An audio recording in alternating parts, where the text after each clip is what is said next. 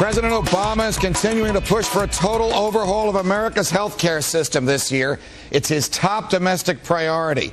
While hospitals say they're ready to give up about $155 billion over 10 years in government payments, which could help cover millions of uninsured Americans, Congress is putting up roadblocks. Lawmakers came back from the July 4th holiday break with plenty of questions and concerns about key parts of the legislation, particularly the prospect of taxing benefits. You heard me, taxing your health care benefits. Joining me now, the chairman of the Kentucky Taxpayers United, Dr. Rand Paul, and the CEO of Wall Street Strategies, my Fox Business Network colleague, Charles Payne, here in the studio with me. Charles, Dr. Paul, welcome here. Thank you. Charles, to you first. We were talking before the show started.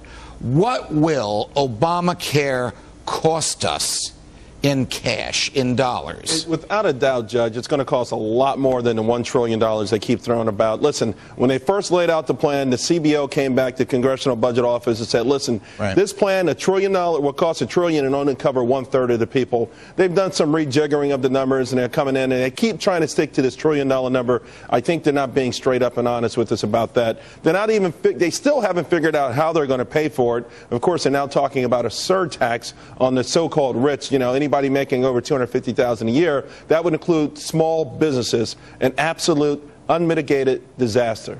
Wow. Dr. Paul, the government wants to add 40 million presently uninsured people to the health care rolls, and the government wants somehow to manage their health care. What will 40 million new people receiving health care at the government expense do for the delivery of health services today as we understand them? Well, the first question you have to ask is, who are these 40-some-odd million people? Well, one interesting fact that doesn't come up enough is 1/3 of them make more than $50,000 a year. 1/3 of them are eligible for Medicaid but haven't figured out how to apply for it, and about 20% of them are not citizens. A good percentage of them are also without insurance for a short period of time.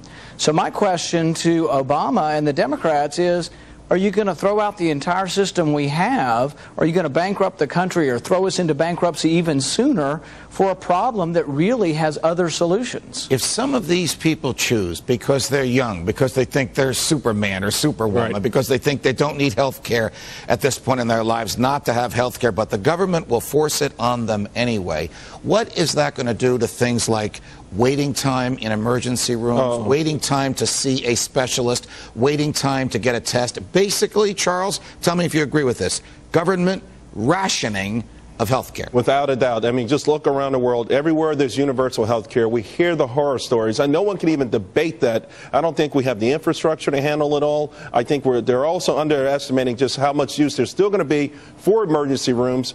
And, at the end of the day, Judge, it's just absolutely ridiculous. Dr. Paul hit on it. If you look at the details of this thing, just who are we trying to cover at the, here's the real deal.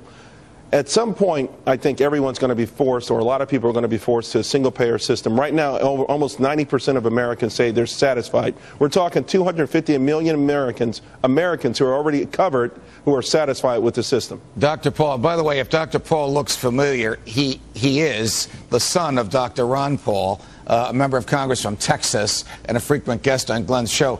Dr. Paul, how will doctors react to a single-payer system in which the federal government tells them what choices they have for services to render to their patients and what they can charge? I'll give you an example of what happens under a socialized system or a single-payer system. In England, it's essentially free to go to the doctor, and so people go in great waves to the doctor. It's overutilized, which means that then they have to ration the care. That is ultimately, even the proponents of this, they don't like to use the word rationing, but that's what happens. So I deal with eye disease. The most common form of blindness in the United States for elderly people is macular degeneration, or scarring of the center of the retina. Well, one of the treatments is a drug named Avastin. In England, for years, they would not let you get the injection unless you could first prove to them that you were blind in one eye from the disease. So then they would let you get the treatment in the second eye. But there was a hue and cry and finally a public uproar, and they got it changed. But is that the way we want medicine to work, is that the public has to get so angry that finally we change the rules? Also in England, there's a drug called Herceptin. It blocks the estrogen receptors in breast cancer, and it allows women to avoid getting breast cancer again, and it's illegal in England because it's too expensive. That's what will happen when the government's in charge. The other question I ask people frequently is, you want government to be in charge of your health care? Just think how good they were at distributing water at the Superdome after Katrina. Ineptness is the role of government. It is what we typically see from the federal government.